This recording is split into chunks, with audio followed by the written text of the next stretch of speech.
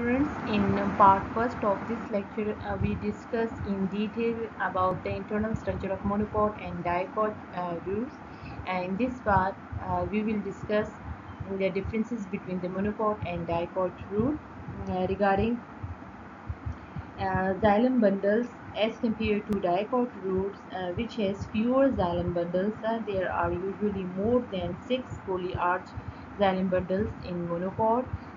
Pericycle in dicot, pericycle give rise to cork cambium, parts of vascular cambium, and lateral roots, whereas in case of monocot, it gave rise to lateral roots only. Regarding pith, absent or very small in dicot and large and well developed in monocot, as you can see in the picture. Secondary growth occurs in dicot while it is absent in monocot.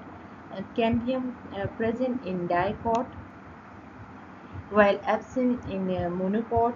Cortex comparatively narrow in dicots and wider in monocot. Shape of xylem is angular or polygonal, while in a monocot it is round or oval. And the examples include regarding dicots are pea, beans, spinach, etc. While in monocot, examples are maize, palm, and grasses, etc.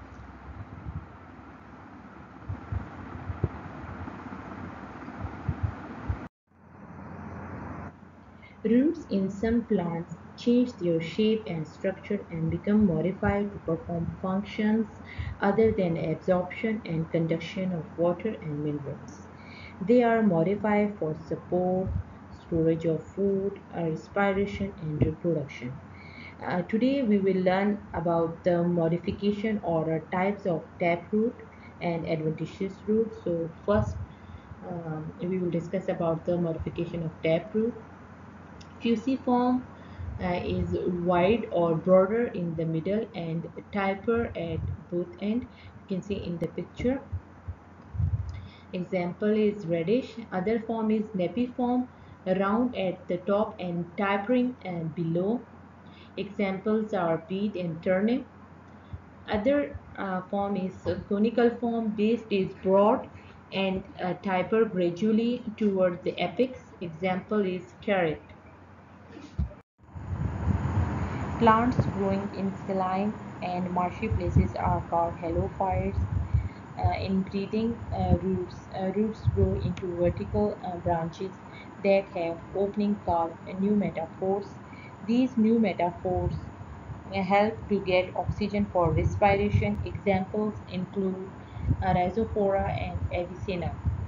Next is nodulated roots. The roots of leguminous plant possesses swelling nodules. These nodules actually shelter nitrogen-fixing bacteria, rhizobium. They help in fixing atmospheric nitrogen into nitrates that can be absorbed by the roots. Examples are pea, soybean, etc. Modification of adventitious root for storage of food. First one is tuberous root, and these roots are creeping and become swollen, and they always born singly, and the roots arises from the nodes, for example sweet potato.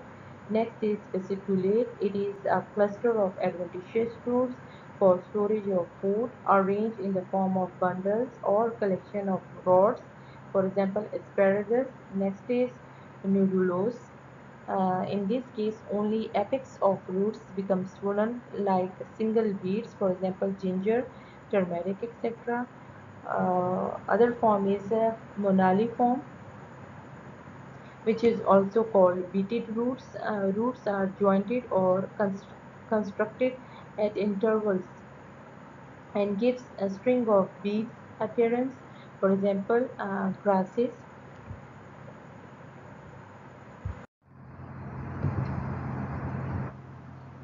Some adventitious roots are modified for support. The hanging structure that support a banyan tree are called prop root. You can see in the picture. Roots actually develop from tree branches, hang down, and ultimately penetrate the ground. Thus, they form a pillar-like structure and provide support to heavy branches. Next type is tilt roots. The stem of maize and sugarcane have supporting roots coming out of the lower nodes of the stem. They are called stilt roots and they are mainly found in monocots, shrubs, and trees. Next type is climbing roots. Such plants produce roots from their nodes by which they attach themselves to support and climb over it. Examples are black pepper, betel nut, and money plant. Buttress roots develop at the base of stem and help in maintaining the structural integrity of the plant. The basal part of stem, which is vertically elongated, spreads in different directions in the soil. You can see in the picture. These roots actually support the plant. Examples are ficus and bombex. The modification of adventitious root for some special function. Floating roots. These roots are spongy, white in color, and filled with air, arise from nodes of some aquatic plants and help in floating and respiration. And these are also called respiratory roots. Example, water lettuce.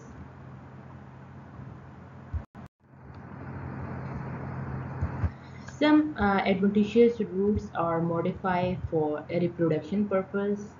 For example, foliar roots. Roots arise from lamina, means blade, a petiole, or even veins of plant. Example, bryophyllum. You can see in the picture. Small tiny plants are emerging from the margin of leaf. Another type of adventitious roots are epiphytic roots. Some plants develop special aerial hanging roots called epiphytic. These roots are spongy.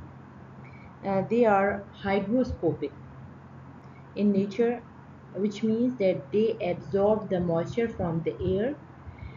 They possesses a special type of tissue called as velamen, which means covering membrane, and they absorb moisture and store them.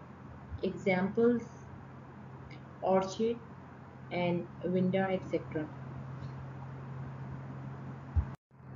Okay, the other modified adventitious roots are mycorrhiza. It actually referred to the symbiotic association of a fungus with higher plant root. The nutrients from the soil are absorbed by the fungus, and the plant in return supports the fungus with organic food. You can see in the picture. Example is pine tree.